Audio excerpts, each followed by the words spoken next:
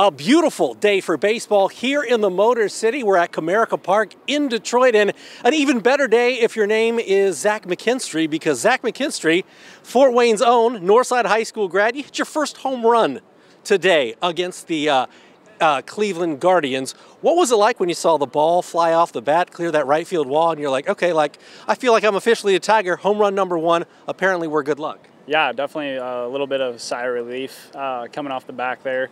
Yeah, just saw it off the bat. I thought I top spun it a little bit, might have hit the top of the wall, but it cleared it over. Not by much, but it was a good one, first one to get out of the way. You know, last season you ended up playing for the Cubs. Then on March 27th, Monday before opening day on Thursday, 3 days before opening day, you get traded to the Tigers. What has the last three weeks been like for you? Yeah, just a whirlwind with that of emotions, and I mean, coming back to the Midwest is awesome too.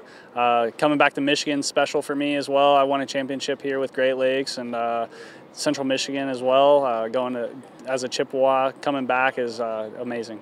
How do you prepare for a new season and then right at the end get thrown that wrinkle that not only are you preparing for another season, but you're doing it with another team in another city? How do you do it? Yeah, I mean, you just kind of go flow with the punches, and that's all you can really do, and make the most of it, have a good time, meet new teammates, meet new people, and enjoy the locker room.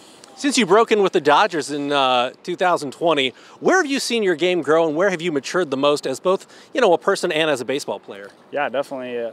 Just like the versatility part of it, playing outfield a little bit more, moving around, playing some shortstop last year with the Cubs, getting a lot of bats under my belt, and just attacking the pitcher.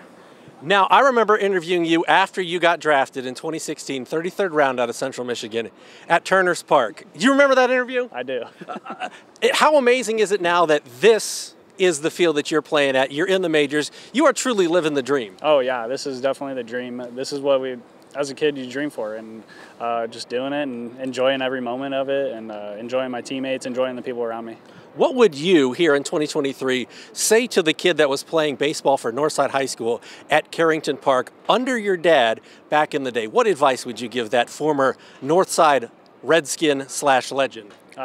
Keep competing, having fun, and making the most of it, because you're going to go a long way, and just enjoy it and be confident in yourself. What are your goals for the rest of this season? Obviously, you're in a new city, and as I mentioned, 3 weeks with the Tigers. Hit your first bomb today. I would say just get more at-bats and continue to show this team that I can help them win. Now, you and Josh Van Meter were teammates, 12U Little League, two guys in Fort Wayne that have now made the majors. When you think back on that, what do you think about that? What does that mean to you, especially considering, man, you guys are both doing it kind of at the same time, sort of as the same player, like utility guys that can play anywhere, left-handed bats? Yeah, definitely. Always root for Josh. Every time I see him, I say hi, what's up, how's it going? Yeah, other than that, I mean, we just kind of go our own ways and enjoy our teams and compete against each other. It's a lot of fun. Now, you grew up in Fort Wayne, but I believe you were born in Toledo, correct? Yeah, I was born in Toledo, yes. So getting back to this part of the country specifically, when you started your career and played in the Dodgers organization, how cool is that now that, friends, family, people that you know really do have an opportunity to see you play in person? Yeah, the first few years I didn't have that opportunity, so it's definitely nice to have friends out here. And they came out to Wrigley Field last year a lot, showed up in quite a few numbers. And same here this year. It's been awesome. I have a lot of Tiger friends as well, and they're loving it. My dad grew up a Cleveland fan, so yeah, it was fun to get a few wins against them. And I texted him yesterday, sorry that I had to beat up on your team a little bit. They got the win today, but it was a lot of fun. Now, you won a World Series ring in 2020, your rookie year, first season with the Dodgers. Dude, it's not supposed to be that easy. It's not supposed to be that easy, man. Where is that ringer now? It's with me all the time. I carry it, not to the field or anything, but it's always around me. And yeah, that's the goal, is to win rings. And I have a lot of them from the minor leagues, and make sure that they're close to heart.